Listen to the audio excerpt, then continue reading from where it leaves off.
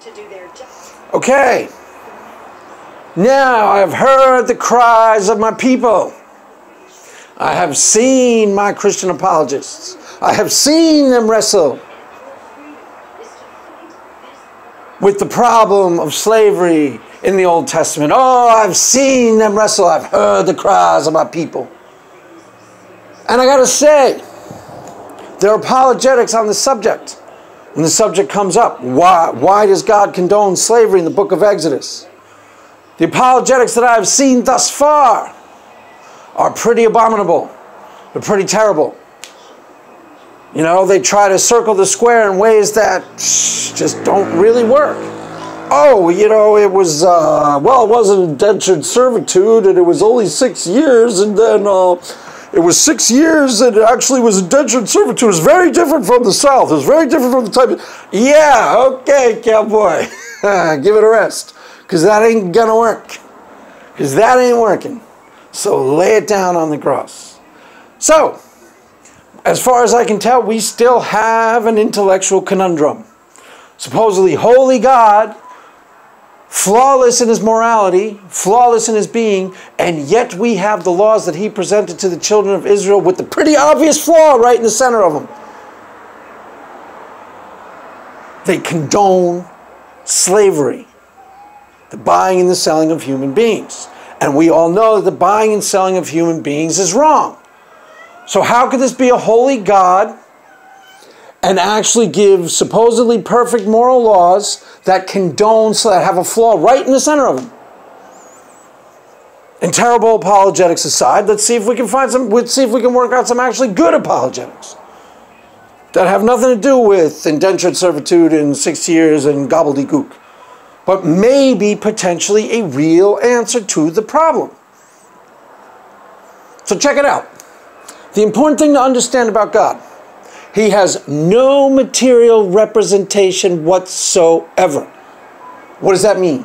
That means if God wants to express himself in the real world, he has to do it through us, thereby dramatically limiting his possibilities of expression in the real world. Yes, God is omnipotent, technically.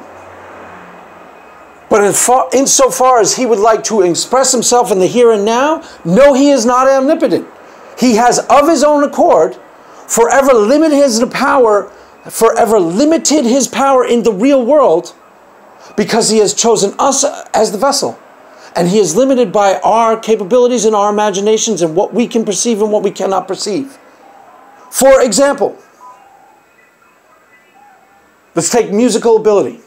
Now, in theory, God would be able to produce the most beautiful music you ever heard, infinite varieties of it at will, without even thinking about it. Songs of angels and things that would make you, you know, weep with joy just for hearing, at will. But if God wants to demonstrate his musical prowess in the real world, he has to do it through a vessel. And usually a specific vessel, a la a Beethoven, thereby dramatically limiting the possibilities of expressing his own musical prowess. He has, of his own accord, limited his own ability in the real world if he wants to express himself. First off, he's got to choose a person. Second off, that person needs to be trained in how to play music and raised up to play piano or compose or do whatever it is. And then finally, and most importantly, God is limited by the imagination of that particular person. If that particular person can't conceive it, it cannot be born in the real world. Period. No matter how infinitely creative God can be, he has forever limited himself. If the person who is the creator in the real world cannot imagine it, it cannot be conceived in the real world. So where am I going with this? Some of you already see it. I'm not saying that this is the answer. I'm just saying this is a possible answer and a possibly really good, solid answer. Because now we go to the problem in the Old Testament. And we've got God's chosen people, the Jews, and they are supposedly bringing God's holy laws. Now, as many of you atheists have already pointed out, these are ignorant goat herders. And their leader is Moses. Now, Moses is not a god. Moses is not God. As a matter of fact, Moses is a flawed human being. Even a murderer. Yeah, if you go earlier in the story, he killed a guy. So this is a murderer and a man, and a flawed man at that. And the people through which God has chosen to reveal his perfect moral, his perfect moral law are ignorant goat herders at best. So it's entirely possible that God dramatically limited his possibility of moral expression in the real world when he wanted to actually make it really in the real world, bring it to life of his own accord. Just as Beethoven was limited in his musical expression, these people were limited in their moral expression. Forever and always, they could not morally outproduce where they actually were. Now I can hear some of the arguments already. Why would he possibly do that? Why wouldn't he just clear it all up? Because maybe that wasn't the point.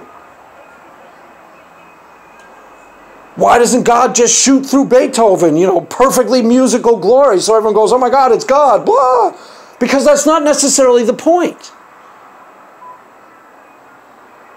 Maybe it wasn't to perfectly express in that particular part of the Bible perfect morality. Maybe part of the point was to allow some flaws in there. It could be. Call me crazy.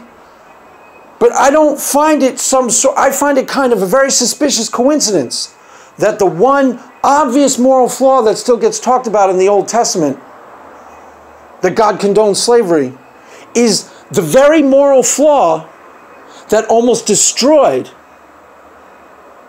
the United States of America at its inception. I don't find that a coincidence, or I find that a coincidence that speaks something to me.